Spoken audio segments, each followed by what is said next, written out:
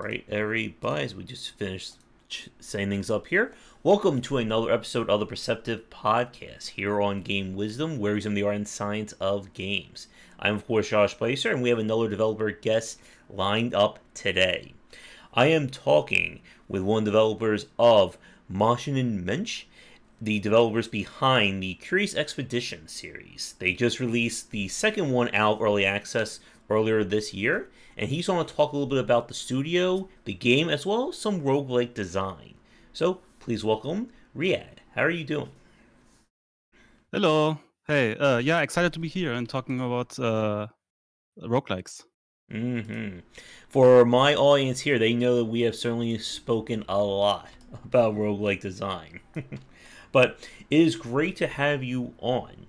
And I know we certainly have a lot to discuss. And for those of you watching this live or record, if you have any questions for Riad, feel free to leave them in the comments or in the chat. So, I've had a chance to play both games. They're very interesting in terms of their design. What I found just kind of funny is when I played the first one, it came out right around the time I was playing a Renowned Explorers, International Society by Abbey Games. Have you heard of them? And it was just it was just an interesting time to play two games about exploration like that. So, I guess to begin with, since it's your first time on the cast, could you talk a little bit about who you are in terms of game dev? And for people watching or listening, what is Curious Expedition as a series? Yeah, sure. So I'm a game developer since 2007 by now, I think. I used to work in the AAA industry. I'm based in Berlin, Germany. And I used to work 7 years at a Berlin company called Jager. Okay. Where I worked on games like Spec Ops: The Line and Dead Island 2 and some other unannounced stuff. And then in 2014, me and a colleague decided to start our own company, Maschinen-Mensch. And we released Curious Expedition, and it was successful for us. It was just created by the two of us mostly, so that enabled us to work on the sequel with the help of a publisher. And yeah, like you said, that just came out recently. And if I would have to describe Curious Expedition, it's kind of hard to describe. I would say it's a genre mix. What we try to do is kind of capture that feeling of going into the unknown and having adventures there, and also deal with kind of the dangers of being isolated for a long time and all those things. So we draw inspiration from a lot of genres, but the one that's probably closest overall is the roguelike genre, because it's a natural match for this fantasy that we are kind of chasing. Great. And yeah, I'm a huge fan of Spec Ops: The Line. Something one of the more interesting games to play. That would be something I would love to talk about at a later time, because I'm sure we could spend a lot of time discussing the intricacies of that one.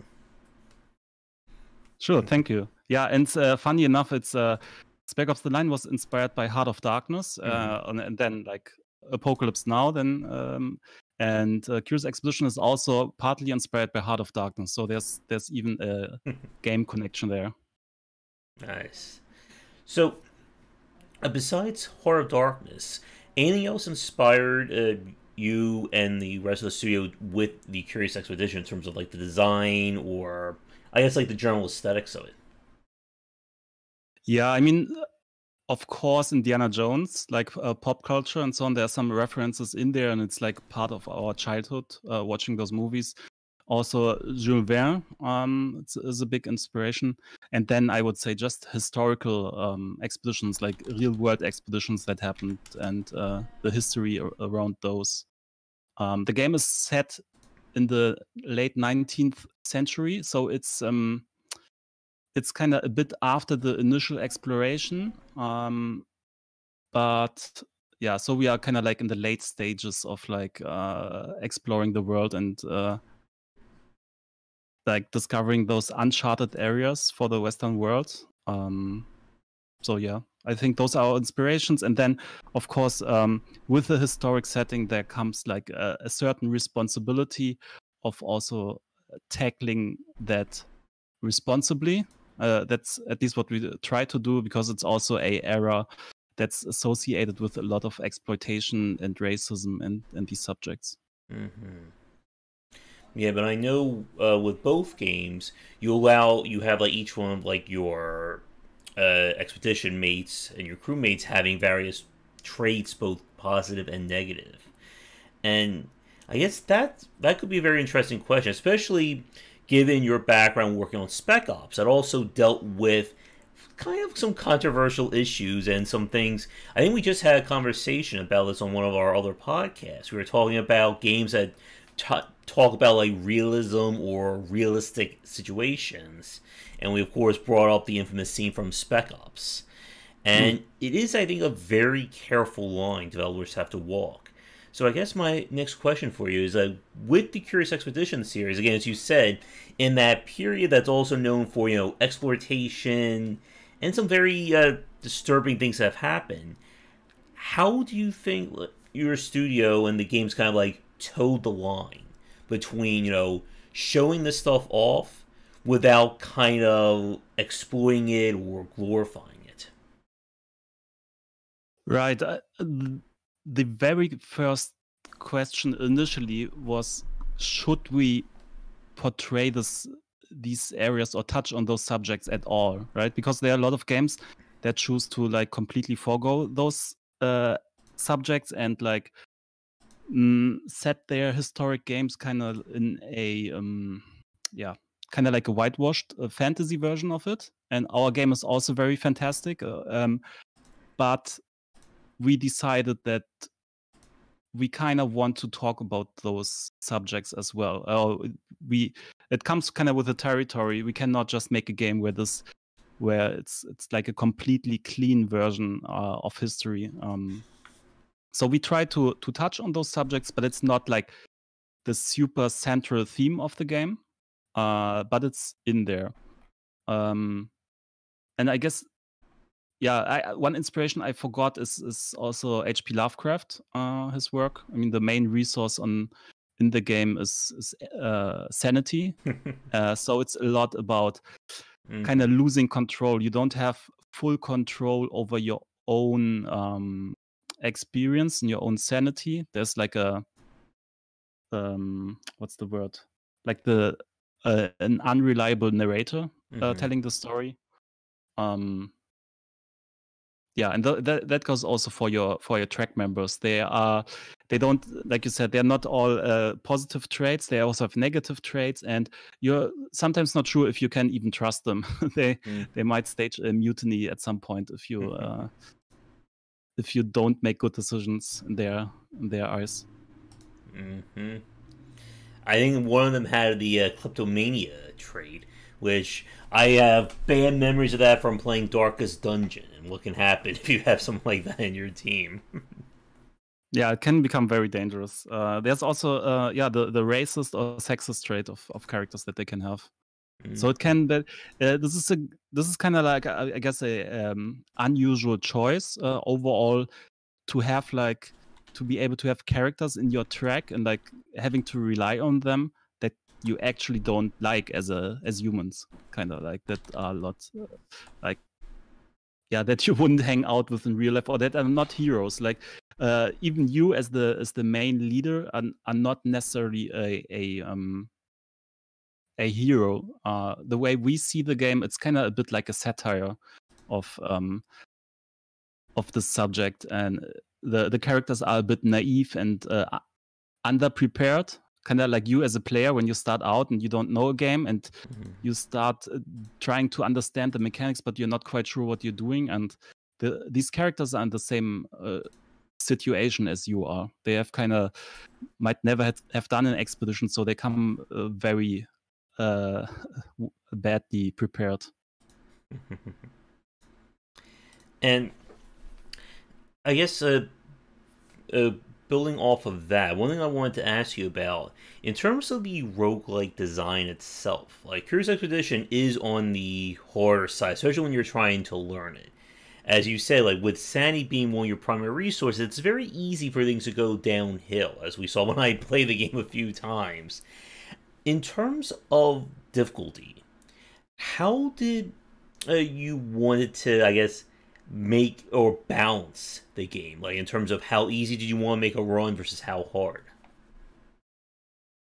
Yeah, the game is definitely on the harder side. There are multiple difficulty settings, but even so, there are a lot of mechanics that we need to explain, and just the amount of mechanics can make the game feel a bit overwhelming at the start. I mean, there was a big focus for us in the sequel to improve the tutorials, improve the readability, and so on.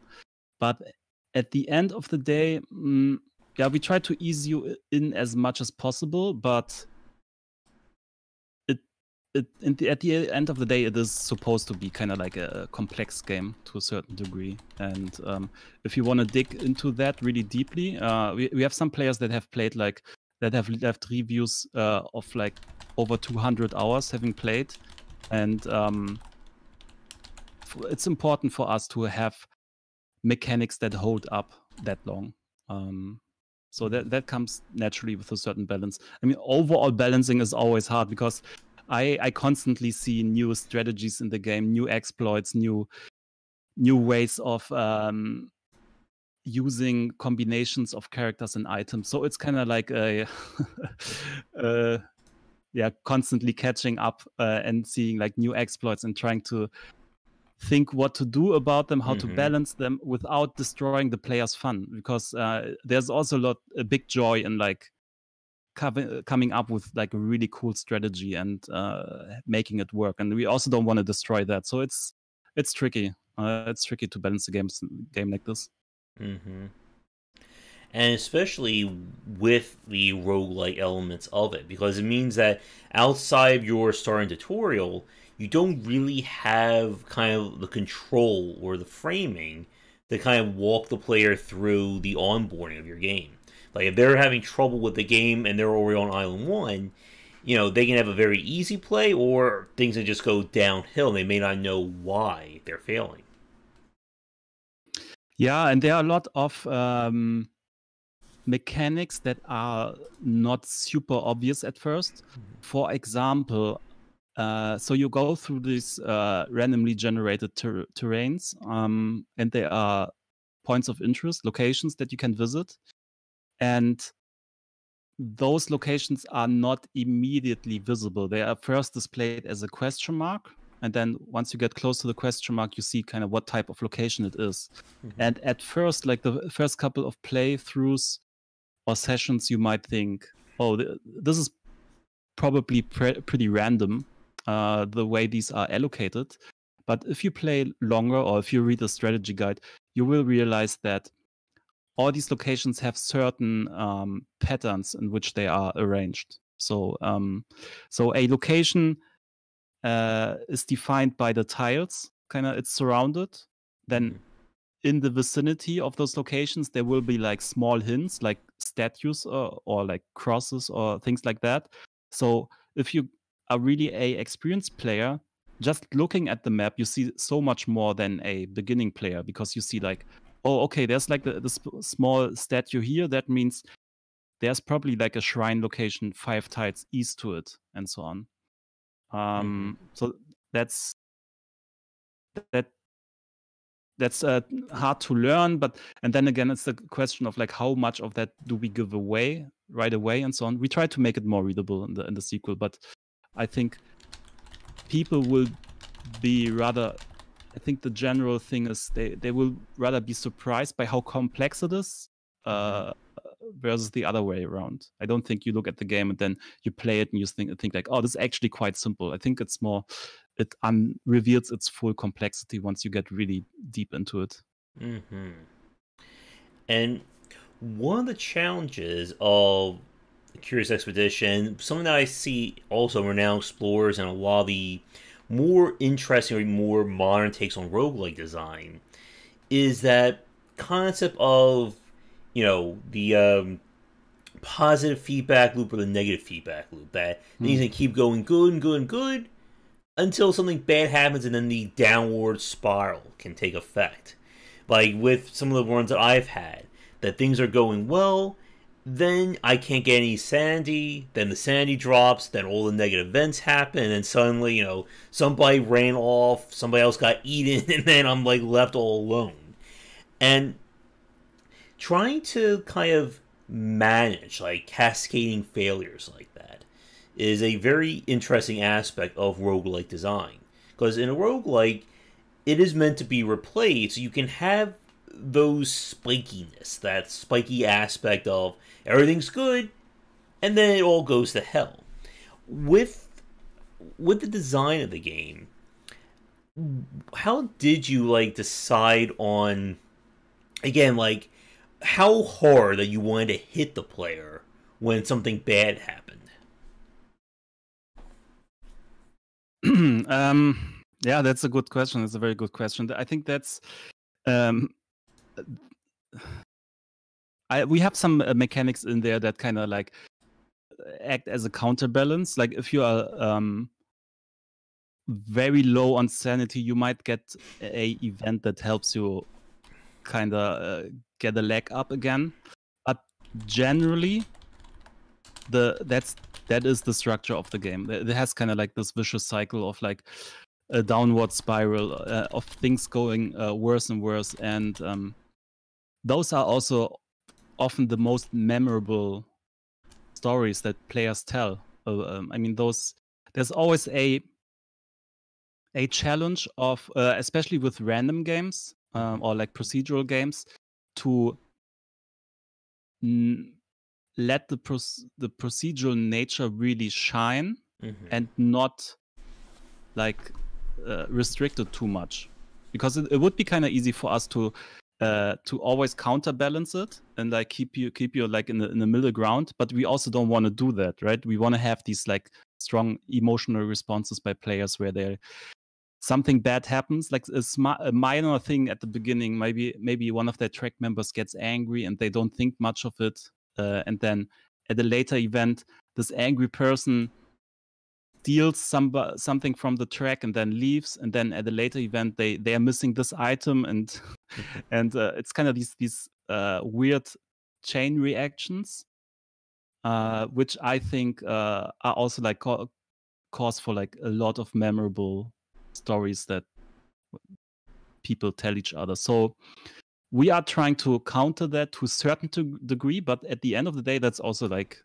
the design of the game and the kind of feeling we want to have, like these cascading catastrophes that ruin your run, and then you just start over, or you go home with your ship and choose another track.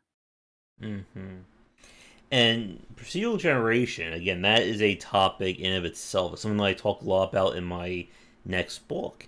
And part of the challenge, as you said, is, how much you like let off the leash, in a manner of speaking.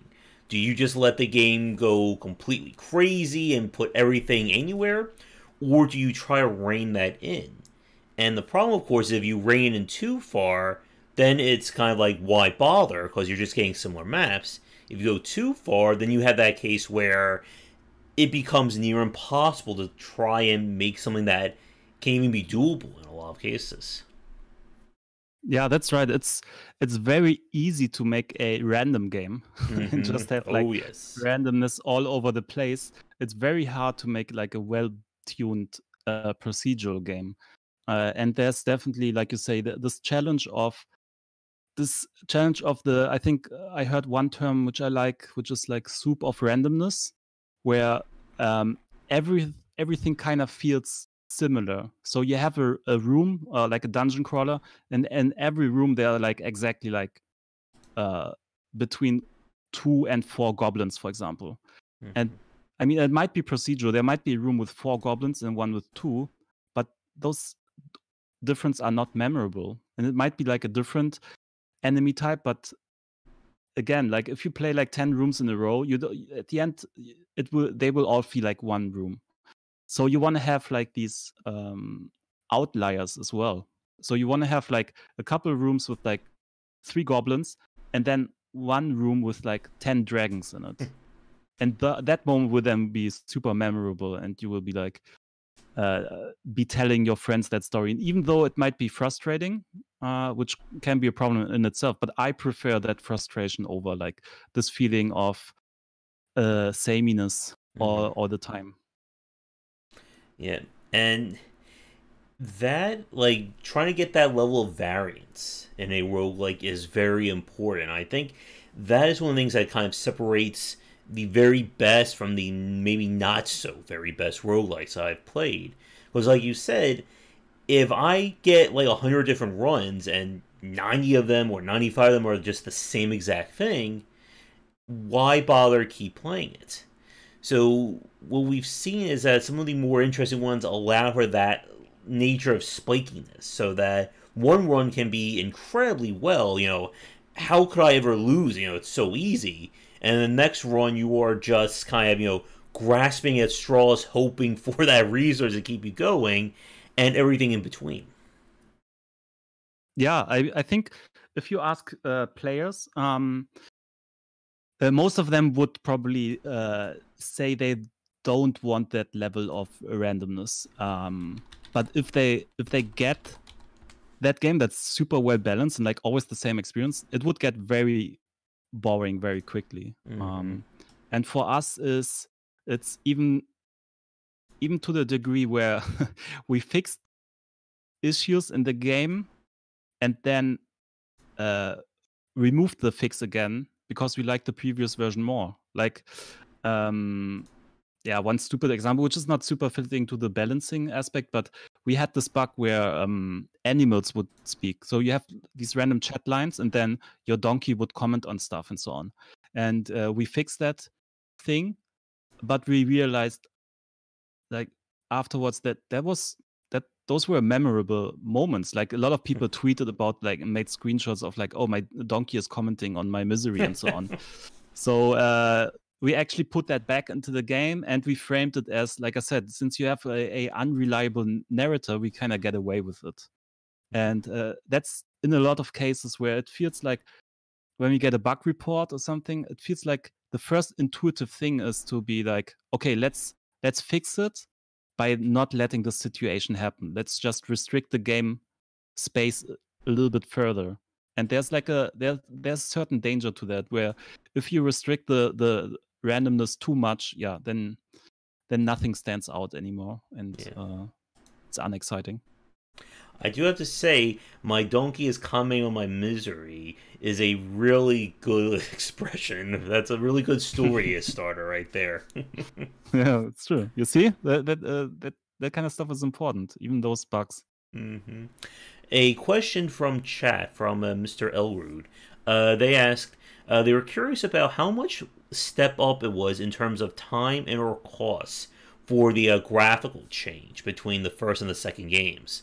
And for those of you watching, the first game was more of a pixel art style, while the second one has more of a comic book kind of aesthetic to it.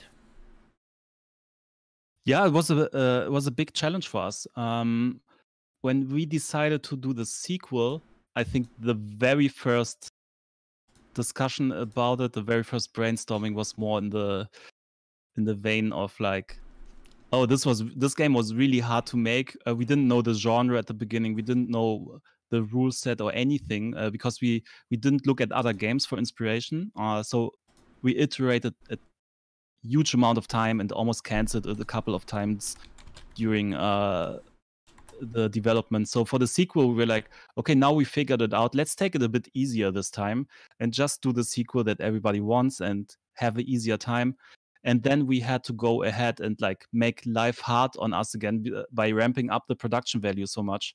So all the new, we changed engines, we changed the art style, we added animation. The whole event sequence are so much more staged now. So it was quite a challenge to make this game, and required a much bigger team. So the team grew from like 2 people to around 9 people in-house. And it still feels like, we had to stretch ourselves a lot to get it even done. So I'm pretty happy with the outcome. How did you settle on the comic book style for the second game compared to the first one? On the combat style, you said? Comic book, the actual aesthetic. Oh, sorry. Yeah, that's actually a funny story. Which okay, initially we are sharing. We have this co-working space in Berlin that we co-founded, which is a game co-working space for indie game developers, and we were sharing this office with Thomas Vandenberg, who did Kingdom, and he has also like a very beautiful pixel art game. And we looked at our game and we talked with him and so on, and we concepted some screenshots for the sequel and looked also at existing mods for the first game, because they are like some amazing pixel art mods that redo the graphics of the game.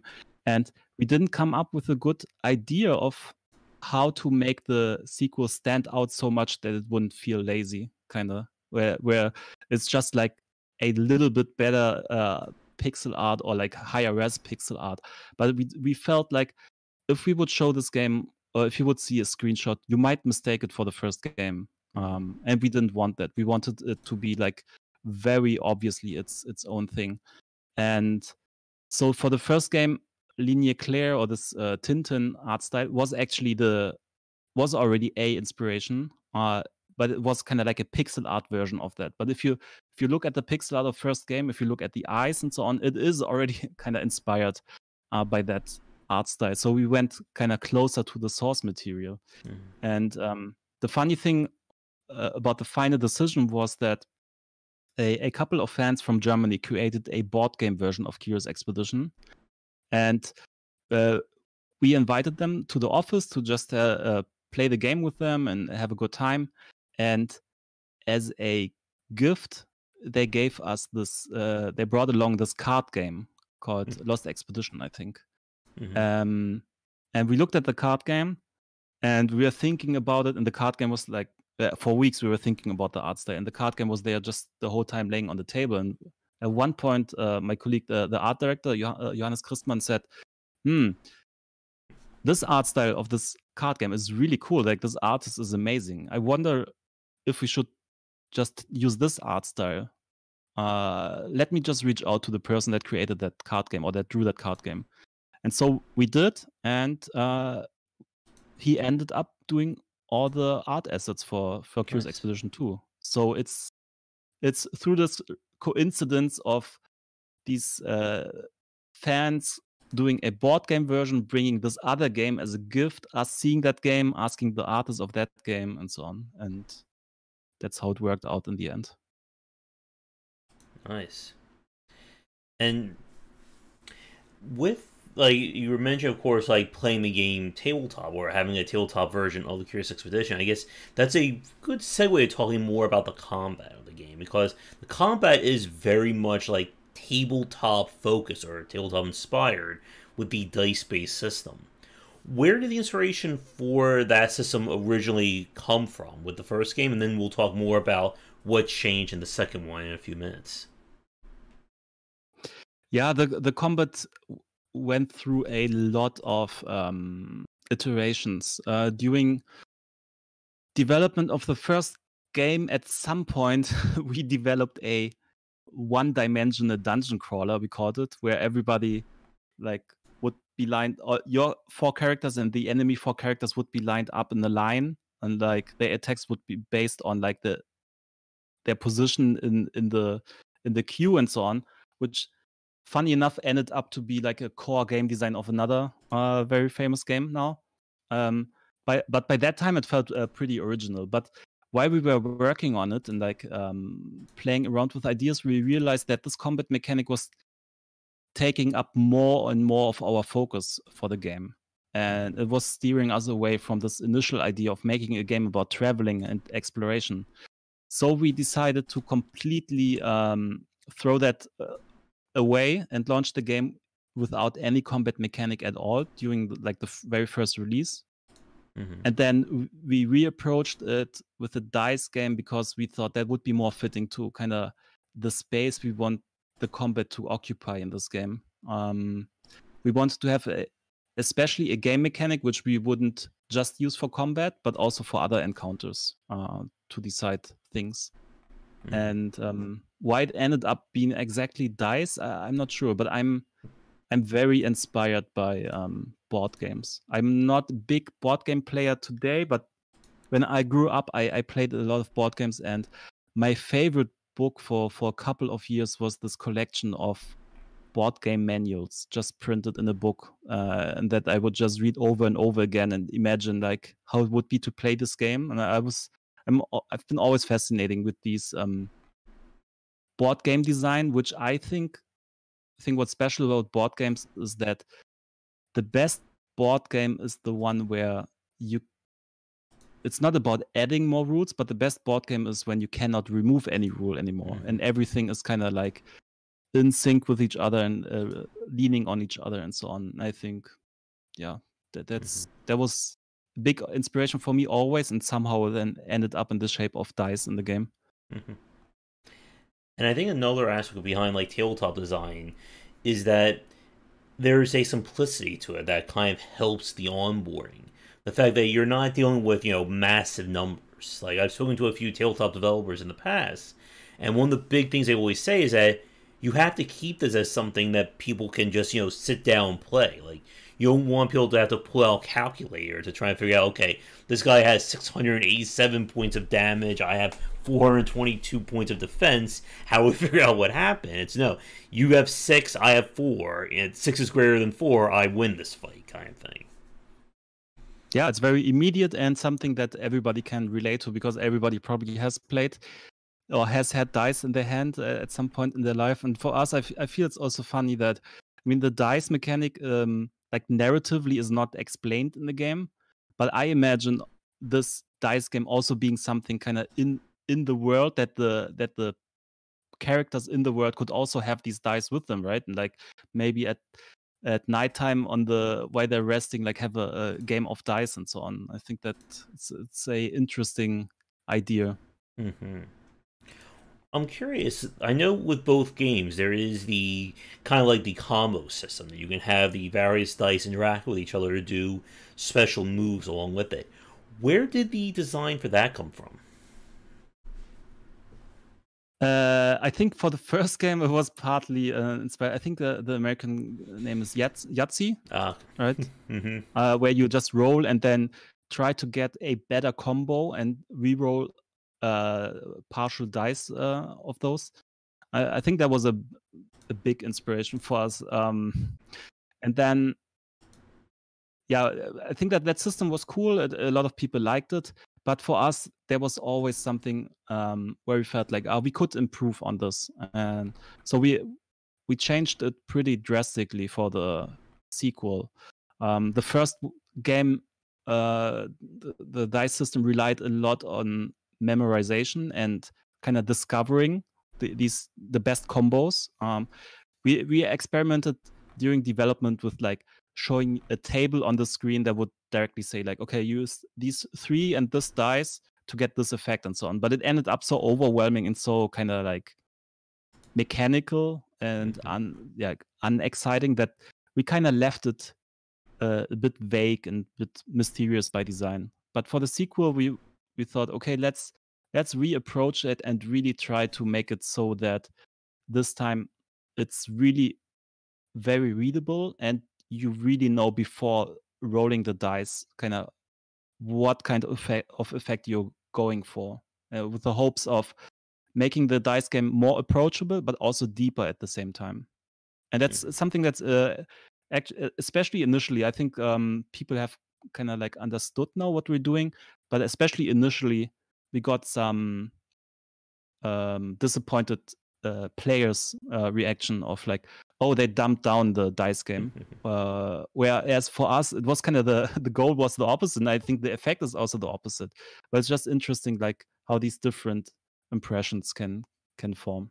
And it's always a challenge when you change systems and tweak them from game to game.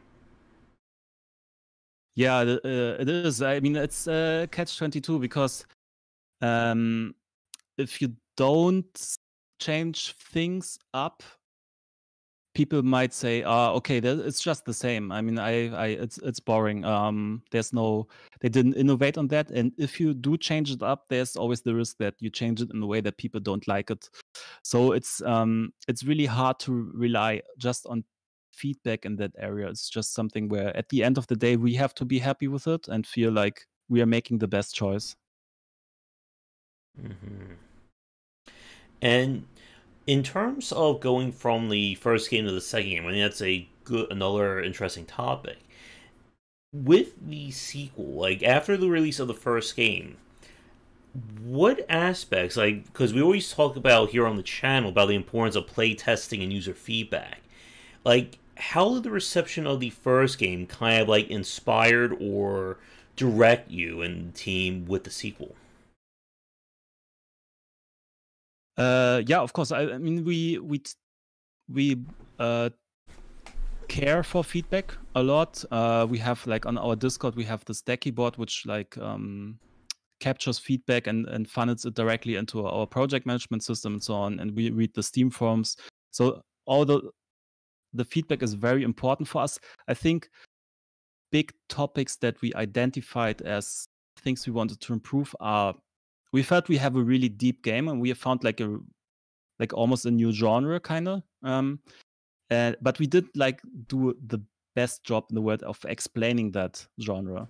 So that was like a big focus for the sequel of like making it more approachable, explaining more things. So if you hover with your input device over items in the game and so on, there's much more information now than before.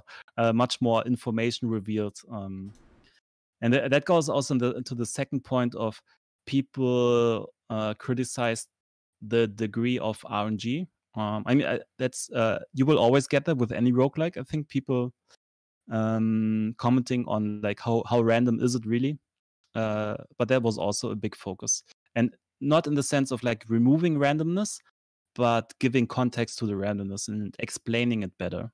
I think that's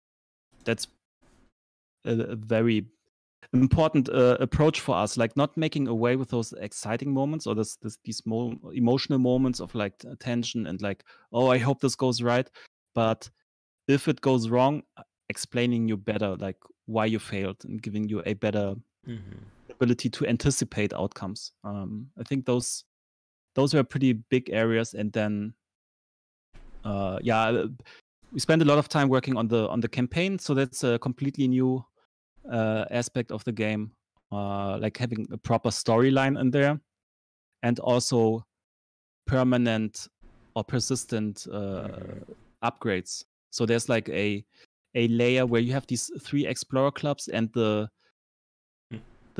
things that you unlock in them are persistent. So even if you fail a run, you don't start completely from zero. But I think then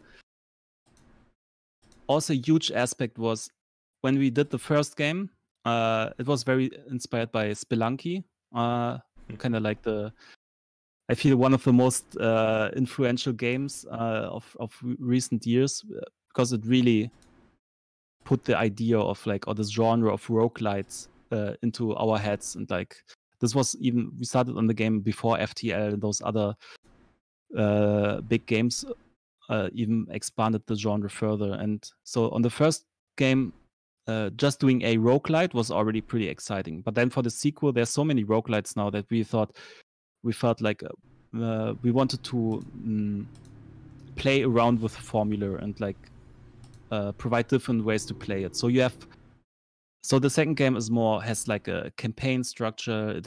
You can choose if you want to play with permadeath or if you just want to restart like 2 expeditions and so on. So we moved a bit away from those super rigid roguelike structure. But yeah, we have some interesting stuff there in the works also for a update that's coming out fairly soon. I think that people that don't like this aspect, that we kind of read back on the roguelike aspect a bit, that they will like a lot. Yeah, and trying to make that more appealing to a wider audience is certainly a challenge in of itself. As you said, with the sequel, there's now the persistent aspects of it, different difficulty settings, and these kinds of things I think are very fascinating when you're trying to design a roguelike experience, because roguelike fans typically are on the more expert side. They like that level of challenge. But if you were trying to grow the market, grow the fan base, it feels like you do need to kind of ease more people into it. Like, it reminds me a lot of the success Hades had that came out last year, that Hades offers like a wealth of onboarding and new player tips and modes to make it easier to play. But it does have, on the other end of the scale, it can get very nasty if you turn like on all the difficulty modifiers and try and play it like that. Yeah, it's tricky. It's especially tricky for us because I feel the game is a genre mix, and it's kind of like a hybrid of like taking big chunks from roguelites, but also taking big chunks of like just this narrative aspect and like the relation between characters and so on. I think it's something, and also the narrative pieces like in all these story events is something that is pretty uncommon for roguelikes. So we have like we have different player demographics, kind of people playing that are really into like hardcore strategizing. But we also have people that play just for the narrative aspects and just for like these characters getting into fights or falling into love and so on.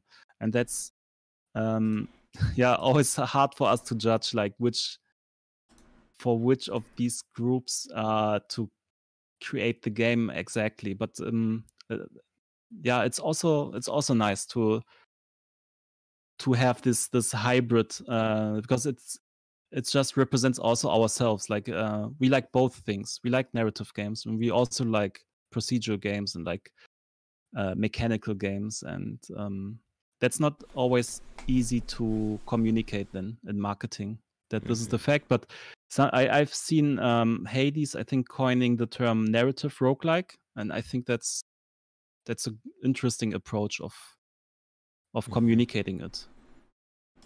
Definitely.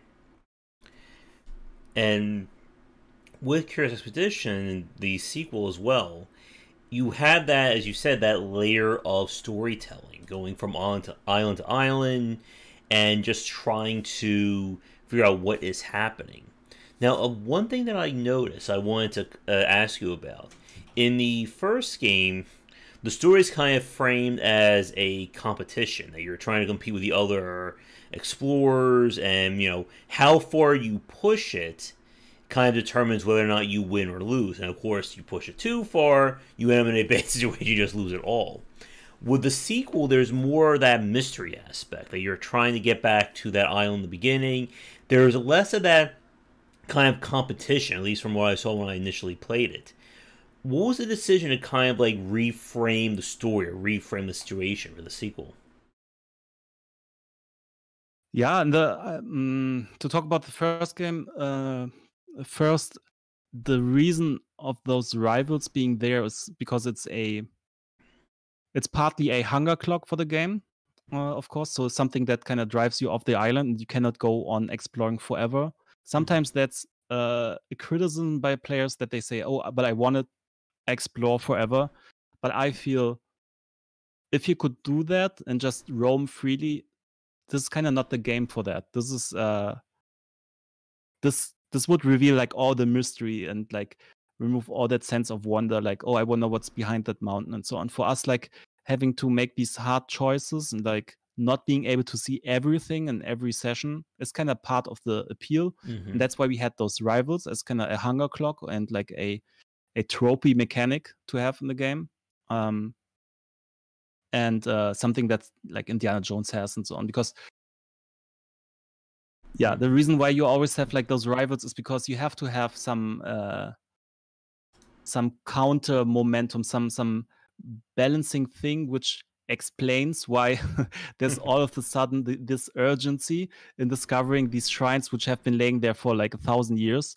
Like why why wouldn't like Indiana Jones, when he tries to steal something from a tomb and fails, why wouldn't he just come back a week later with like 100 other helpers and so on? The reason for that is because there's always a rival right behind the corner that will arrive like 1 minute later and like take the loot for themselves and so on, right? So so for us it's similar. So it's just a mechanical way. And for the sequel, yeah, we wanted to do a bit more world building. So there's like, the first game is in some areas very vague. And for the sequel, we wanted to explain a bit better, like where are you actually exactly going? Like why are these areas uncharted? What's the relation to the rest of the world? What impact on society does it have in our version of the world? And also the rivals not being just a number on the screen, but being like forces that actually, so they appear inside of the game and as part of story events and so on. And but we still needed the hunger clock. We still needed a way to kind of end a exploration of the island. So we were looking for something that goes beyond just being a number on the screen, like in the first game. So we went with this idea of this mysterious dimensional fog, which comes in and covers the island, and that acts like as a driving force to end your session, kind of. So we found a better way to represent both. Like we found a better way to represent like kind of like the trope of like these rivals actually appearing in the game, and we found also a hunger clock which is like more fitting to the world building, and that's actually visually there in the game, and it's not just a number on the screen, but you literally see like the fog coming back and like slowly encroaching on the island. Yeah, and that's a very interesting point about how different roguelike and roguelike games handle that. Whether you let the player just explore until they get tired, or you kind of put like that, the doomsday counter on the screen that if you don't leave by this point, it all goes to hell, you're going to fail. And it kind of gets at the heart of, as we said earlier, about the downward spiral effect. That if you let the player just have free reign to do as much as they want, these games are typically about, okay, I'm going to get all the resources in area A, then I go to area B, get all the resources at B, go to C, and eventually I'll just have this pool of resources that it becomes very, very hard to lose.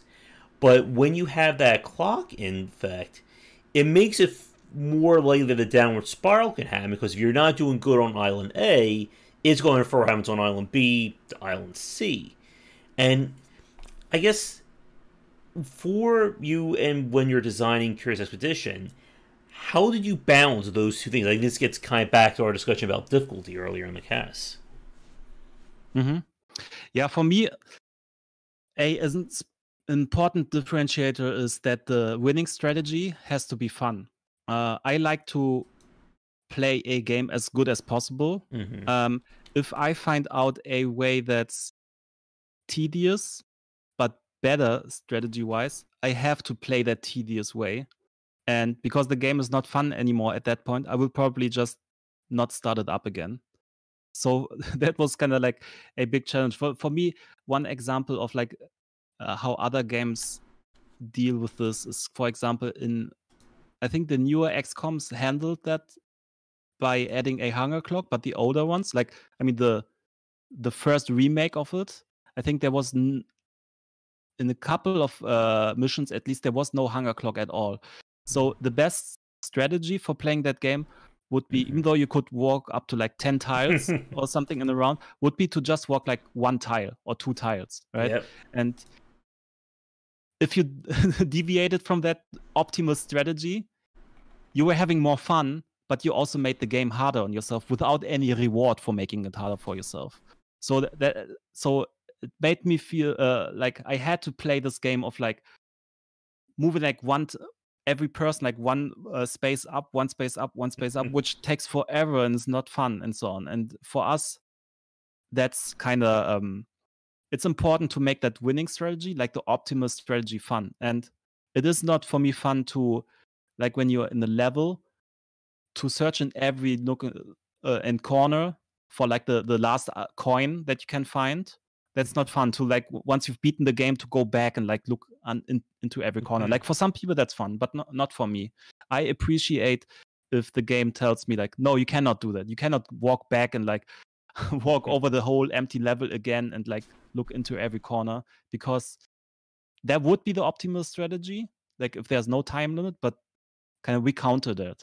And another example, for example, exactly this one space movement problem is we also had that in the beginning. So when we prototype the game, the optimal strategy would be to just move one tile always, and like because this would give you like a new visibility of the terrain, and then you could make one step again, and kind of you would have the most informed decisions if you move like super careful, like slowly.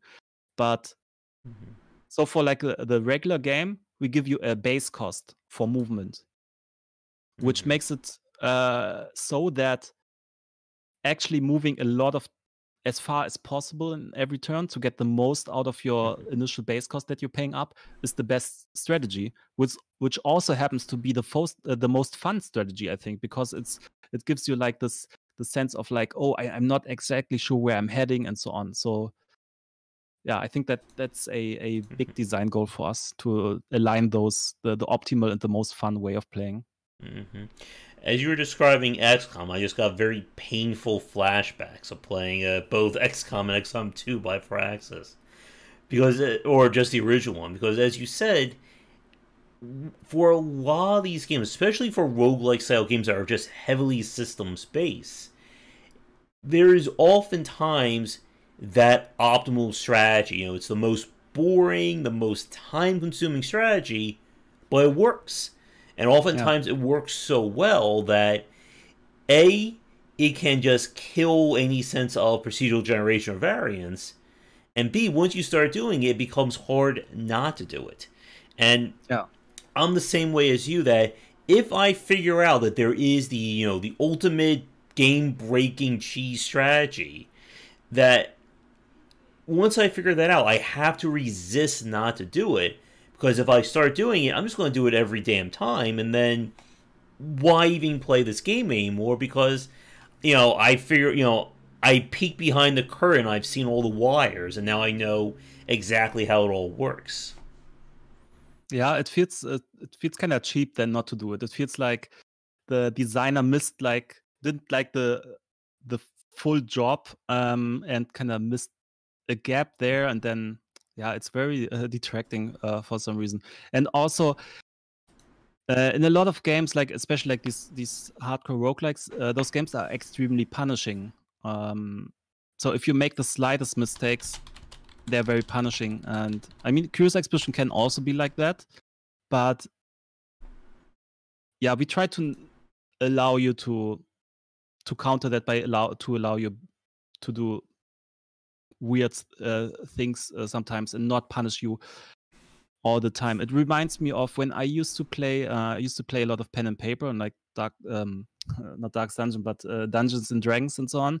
And I would play with this dungeon master who always, when we went into like a room and there was something cool there, like a torch angled at the wall in a weird way where you think like, oh, it's probably a trap door, like a treasure.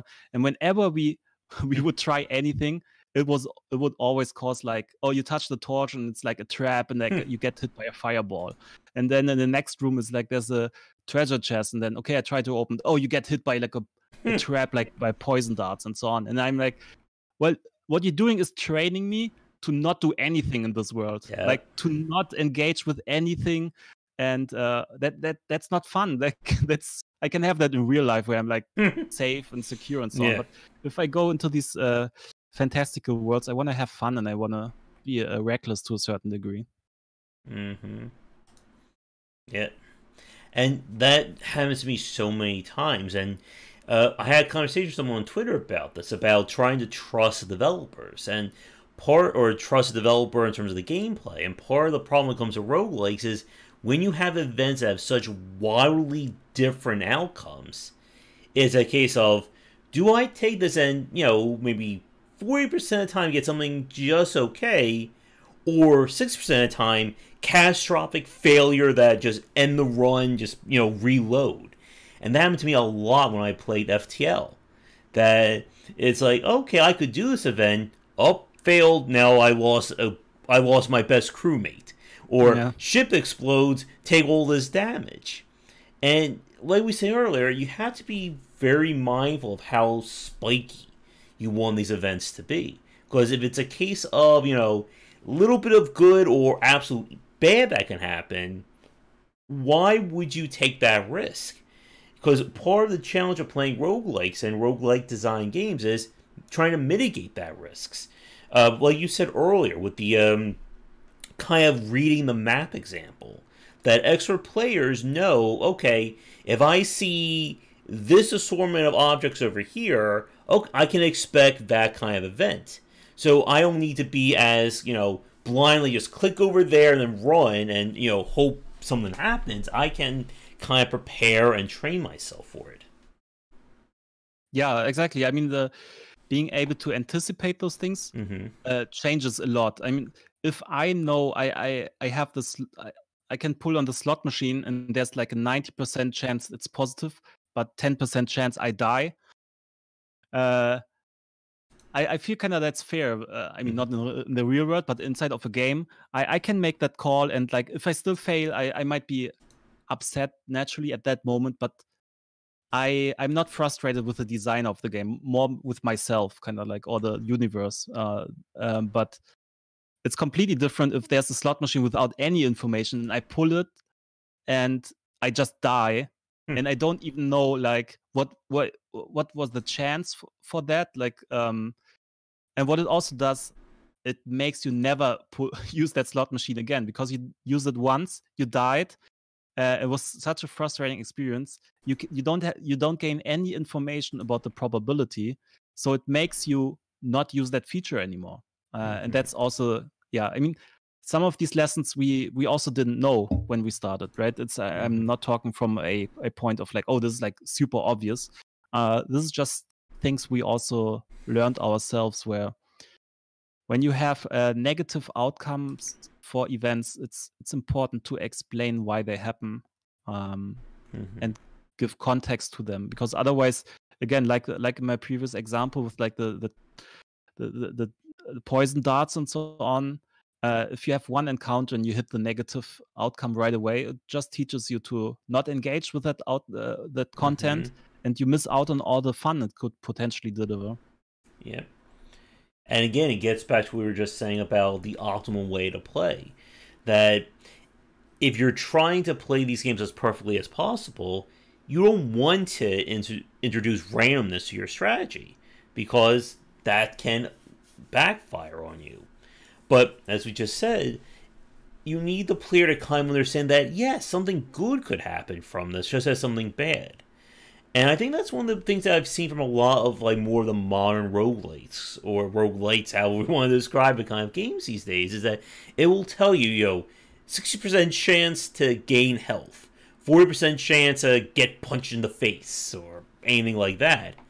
And I think that's important, because you want the player to start to be able to understand, I think, the inner workings. That, yes, if I desperately need health, and this event could maybe give it to me, okay, I can roll the dice.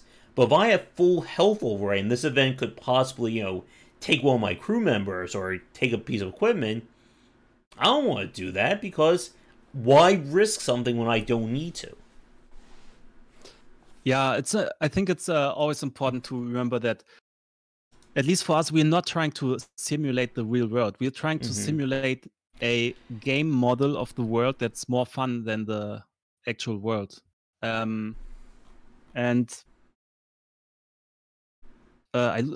not sure where I was going with that, but I had a really good thought. Yeah, no, I lost it. That's all right. What were you saying? I think it might come back. About giving the player the information about what can happen from an event. Whether, you get, gold, but lose health, or get health and lose gold, kind of thing.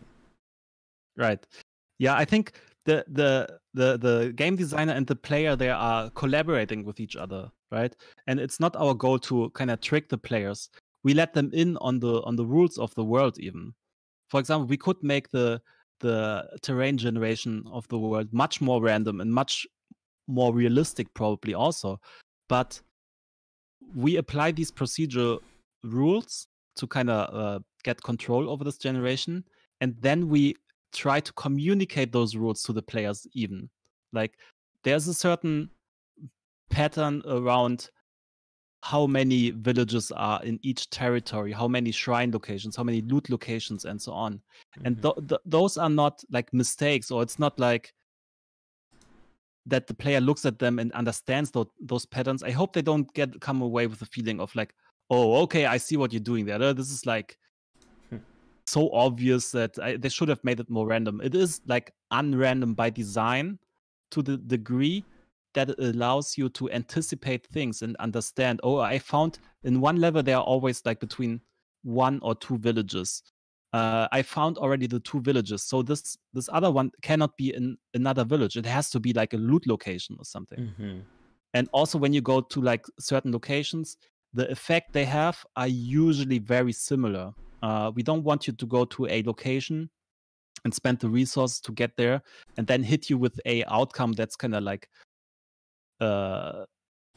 not something you would expect, because then it's not, you cannot own the kind of like the skill of the game. Kind of, you cannot improve on your skill level if the outcomes are too random. So there are a lot of patterns, a lot of rules that we are applying and even trying to tell the player without being too obvious. We cannot be, it's a game, right? We cannot be like, hey, by the way, like in this dungeon crawler, there are always like 2 treasure chests per level and so on, and like show you like the building blocks on the screen. Or at least we don't want to do that. We want to be a bit like more natural and organic in the way we implement it. But at the end of the day, we want you to actually understand those rules. And if you get like really deep into the game and you replay it a lot, I think once you start getting a intuition about those rules, the game just gets even better and better, because like stuff that might seem random at first, you really start seeing like the rule set behind it, and it helps you get better and like further into the like get more fame and like higher scores than without it. Yeah. And I think that's a really great point about trying to make some of the better roguelike designs, because it's something that we've seen a lot in games where the player, if the outcomes are too random, like you said, it becomes impossible to try and learn the game or make a decision. Because it's a case of, I click on something and one time it ends my game, next time it gives me $10 million. How do I prepare for that? Where's the decision making? It's just, you're just essentially, throwing dice and hoping that it lands, all 6s. And by having that kind of framework in place, as you said, it allows the player to start to put things together. Like, if I know, if let's say a mountain event could possibly give me a gun in another roguelike, I know that if I'm playing these games and I see a mountain over there, I see an event, okay, if I need a new gun, there's a good chance I should go over here. For people watching, a really good example of this is from Monster Train. That Monster Train frames everything in terms of you make these different choices, and you see what are the possible events on each line. You don't know what the outcomes perfectly, but I know that, okay, let's say I need a new card, and the track on the left has a card back on it. Okay, I can roll the dice over here. But then let's say this one over here has a shop, and then it's like, okay, but maybe I could go over here and buy something that I could help. But I don't know what that shop is actually going to have. And I think that decision making is far more interesting, because in one way you're giving up some of the randomness, but in another way you're making the game feel deeper, because the player starts to understand that, okay, I can start to learn and make these plans. It's not going to be 100% obviously, but I can start to put 2 and 2 together, and maybe I get 4 on this time. Yeah, I mean that's the difference I feel between like a well-designed game that you play for a long time compared to a just I don't know, dice rolling and then saying like, okay, the person that rolled the higher dice wins, right? That's not that has like a lot of variation, a lot of like outcomes and so on. It can feel emotional, but there's no way to get better at dice rolling. So you have to add those constraints and patterns and rule sets to it, which kind of restrict the randomness, but makes it a game instead of just I don't know, a toy. Mm-hmm. And I'm reading chat right there. If 2 + 2 = 24, then I think you may be in trouble there. You may need your sanity meter may be a little too low.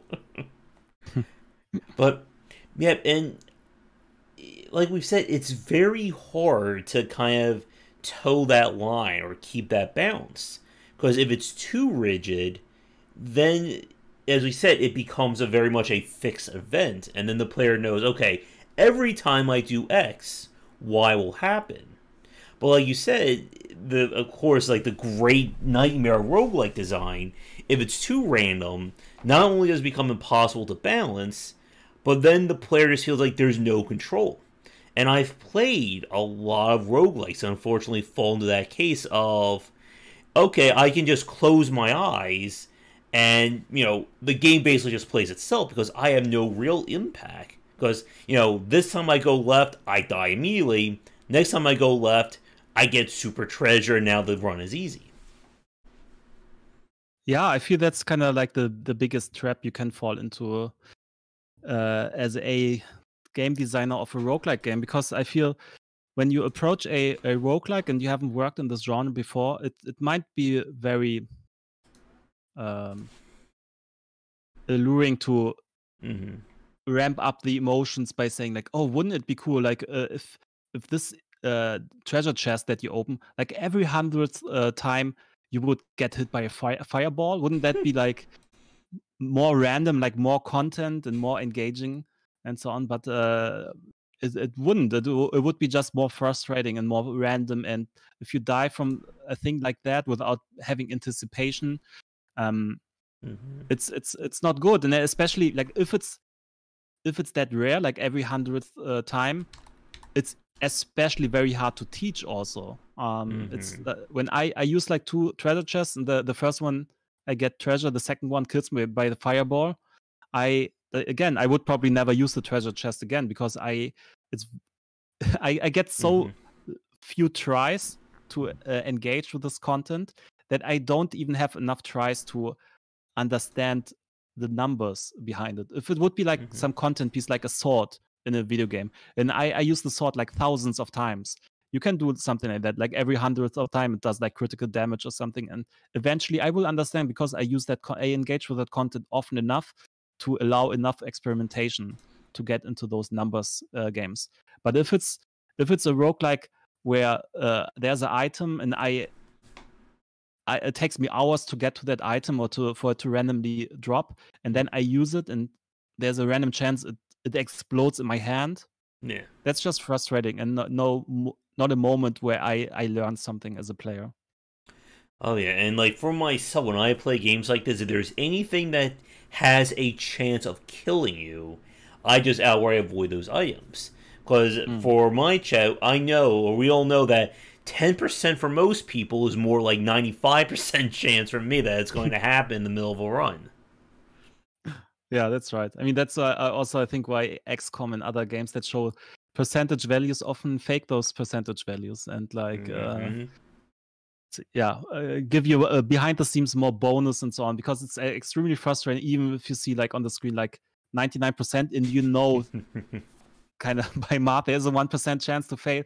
If you hit that 1%, it's still very frustrating. So they often apply like some tricks in the background. Oh, and you're speaking to somebody who gets all the bad rolls. Like, I've missed a 95% chance in XCOM once.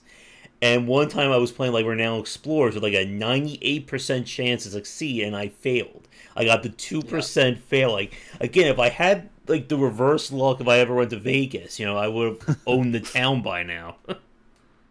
Yeah, that would be pretty good, but it usually doesn't happen like that. Time check, we are a little before an hour and 15 in. I think I have probably just a few more questions for you, Riad. And if the audience has any questions about the Curious Expedition, anything else along those lines, please get them in. I figure maybe another 15, 20 if that works for you. Sure. Okay.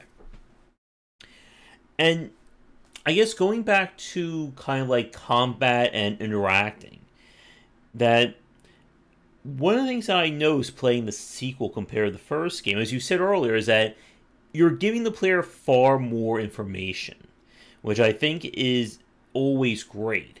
But there's also that argument over how much do you give the player in terms of, okay, if I do X, then either A and B can happen. And because we've seen some games, and this kind of gets back to the discussion we were just having, that if you give them too much information, it feels like you're playing the game for them. And I know there are a lot of developers, especially of like grand strategy and 4X games, that are very scared of that.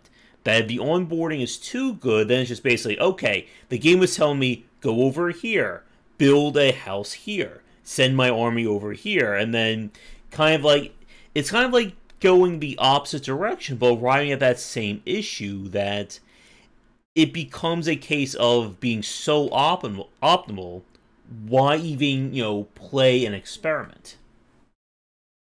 Yeah, that's a interesting topic. I think we give the players more information than in the first game, and try to like help them anticipate outcomes of events, but we are also hesitant to give them too much information because there's a sense of wonder and mystery in the game that we don't want to destroy.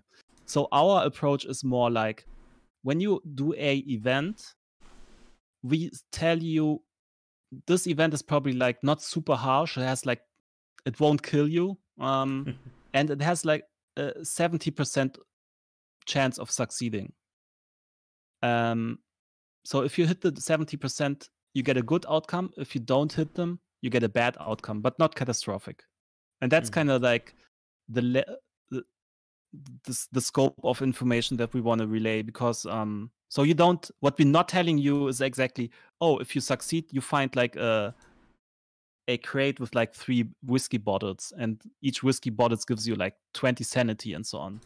And if you fail, you get between 7 and 9 damage per person and so on. There could be a lot more information that we could give you if we wanted, but we don't want to. And also it's to be honest quite challenging, because within those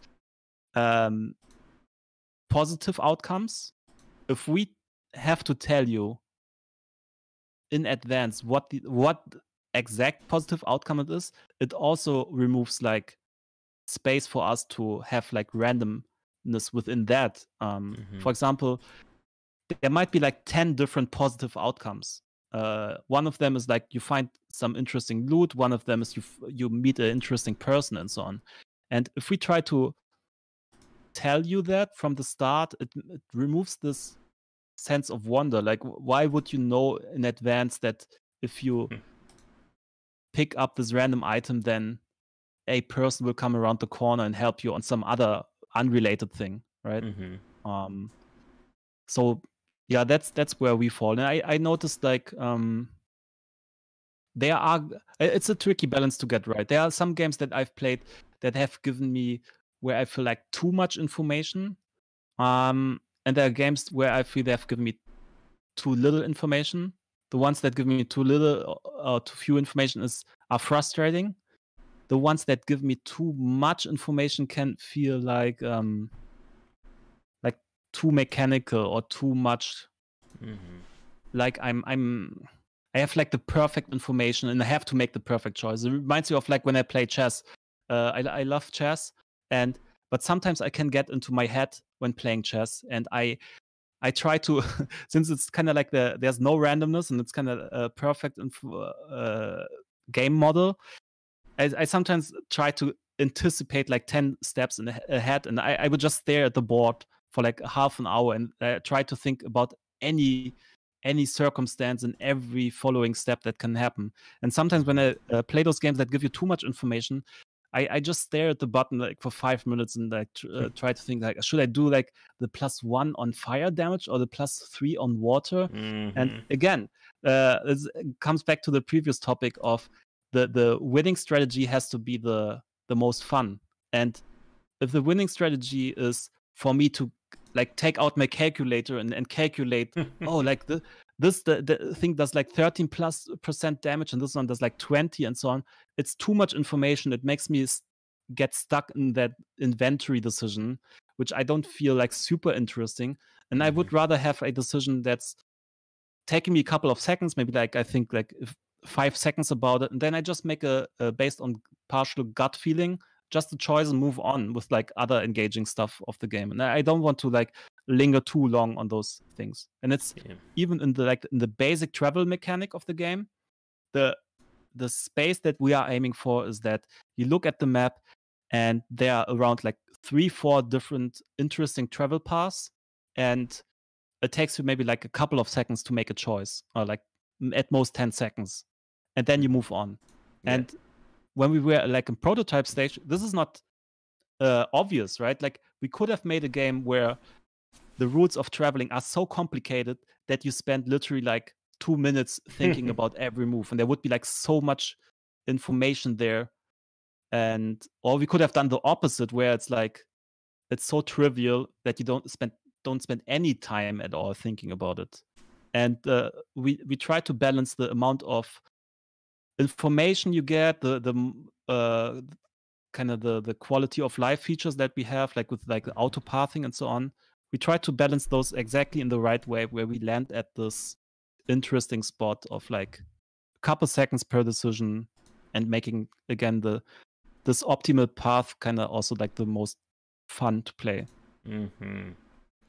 Yeah, and I think that's a really good point. And yeah, I get into that, deer and headlights situation myself with a lot of like ARPGs, where, do I want 800 points of fire damage? Do I want 750 points of burning damage?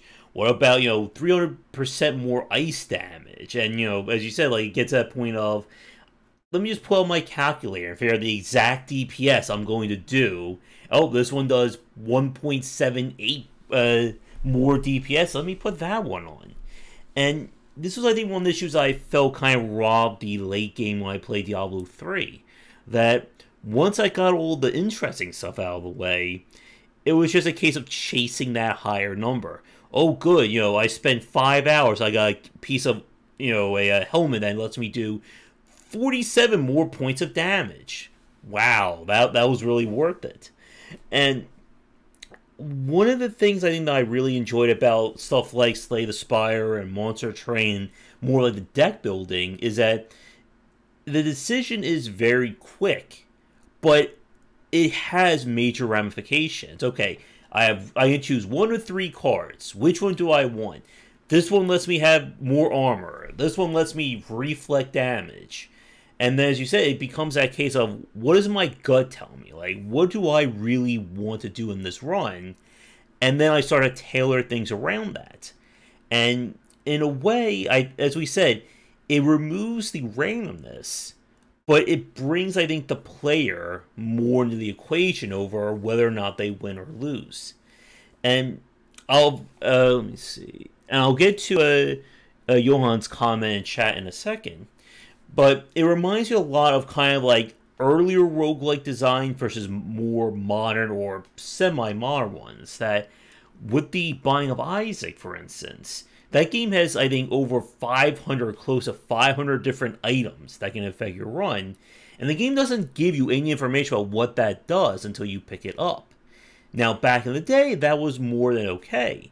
But today, it's basically saying, okay, I hope you have a memory that can hold 500 different items, or always keep the wiki next to you.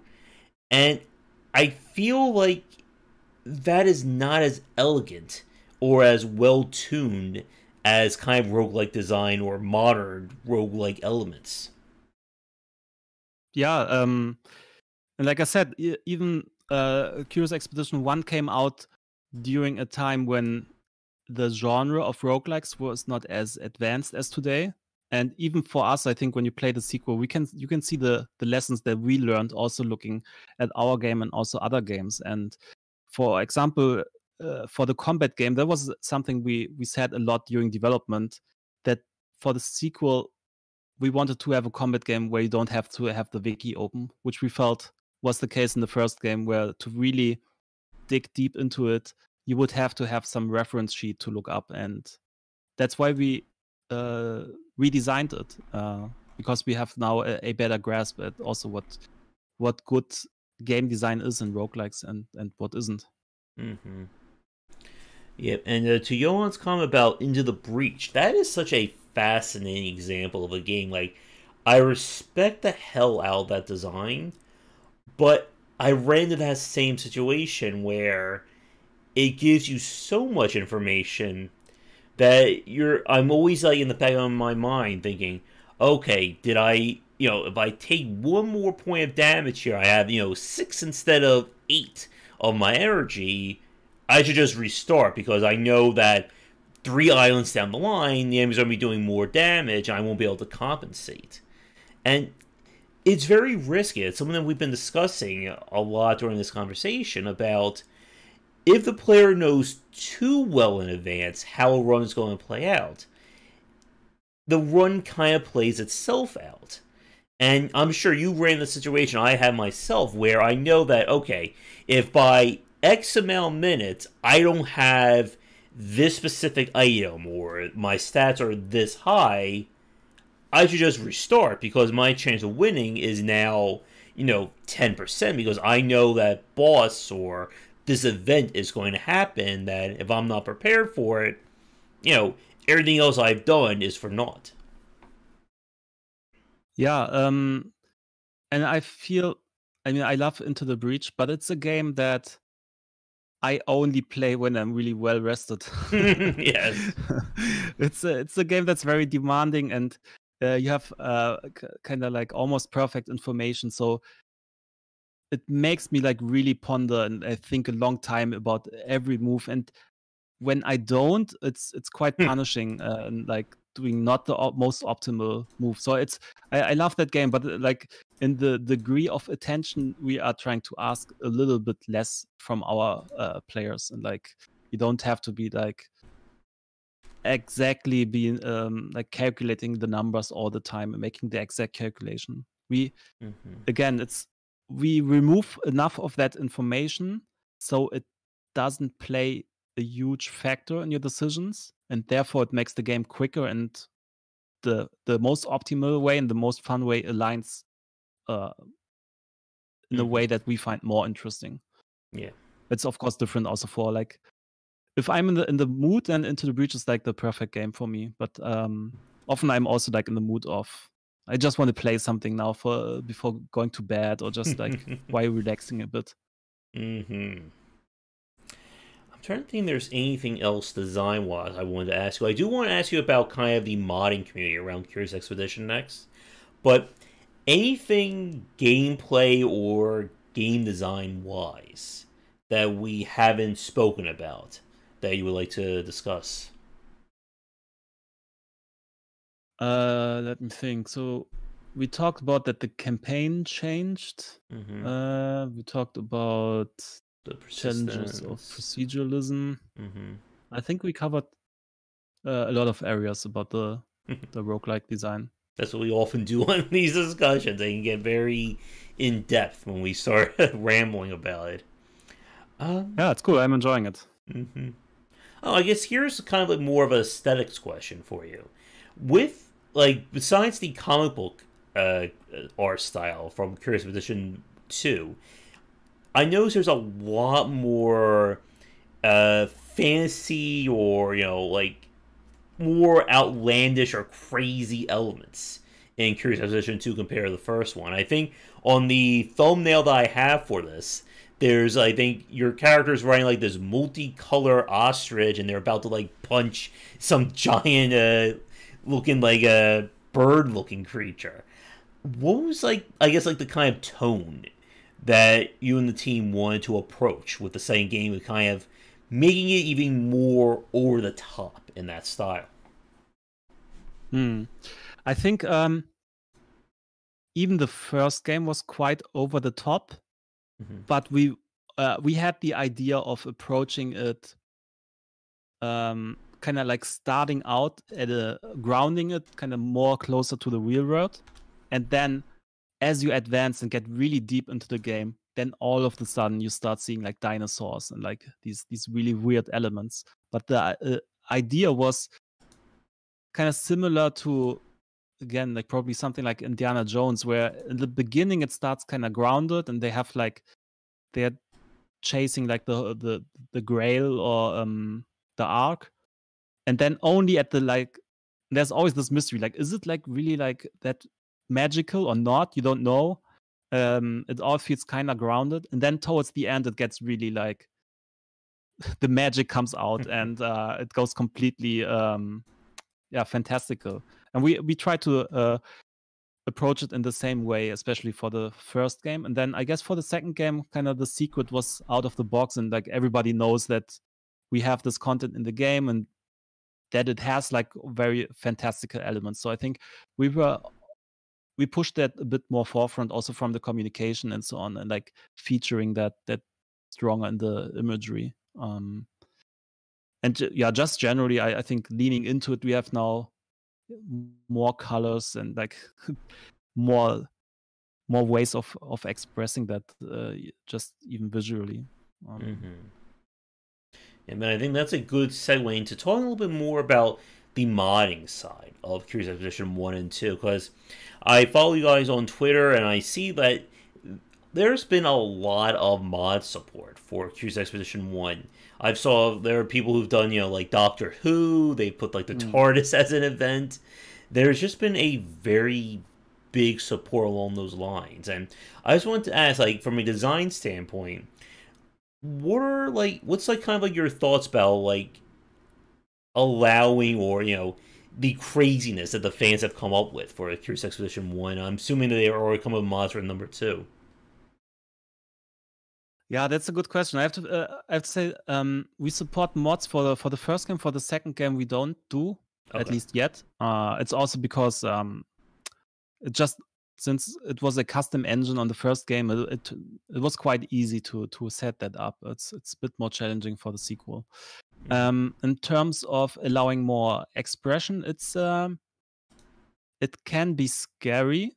We decided to not have the mods while we were kind of still in the main development phase of the game. Also because we felt, to a certain degree, we wanted to tell our vision first, like our version of the history. And then towards the end, when we didn't release that much content anymore, we were kind of willing and able to pass on the torch and say to the community, okay, now you go ahead and you tell your stories you want to see in the game. And kind of timing it like that made it more comfortable for us, because obviously we feel very strongly about the game and the content, and it can be a bit tricky to let other people kind of mess with that, but also extremely satisfying to see all the cool crazy things that people added. And we went as far as allowing any combination of mods, so you can, it's not like you install one mod and then that's it. You can enable multiple of them, and there are a couple of them which are a bit like copyright rights a bit like questionable. So you can have one where like your DuckTales characters meet a Star Trek character meeting a Doctor Who and so on. So you can get really crazy scenarios set up in the game. That's a lot of fun to see. And with the sequel, we don't have modding yet, but like I said, it's a much bigger team now. And even that for myself is also kind of a process of letting go a little bit of my personal vision and kind of letting more people join in and like bring in their influences and their perspective on the game and so on. So even though there's no public modding, it's kind of like we have like it feels on a personal level like an internal modding, because the game gets so much richer with like more perspectives and more influence by more people bringing in their vision to the game. And that's also very exciting to see. Mm-hmm. Any mods from the first game that were like some of like your favorites to see?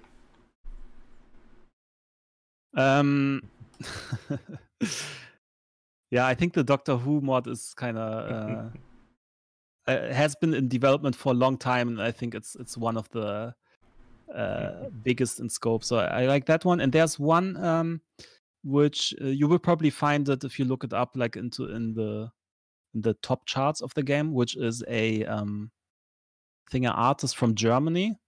Redid a lot of the art of the game, and it's super impressive, like the level of quality they achieved. So that's also really one. It's not necessarily that it's like just better quality. It's just a using a slightly different art style, using one that's less inspired by Linear Claire and like this, what inspired us, and like a little bit more feels like a more higher res version, like one console generation ahead than our original graphics. And it's super cool to see that version as well, kind of just as a mod. Great.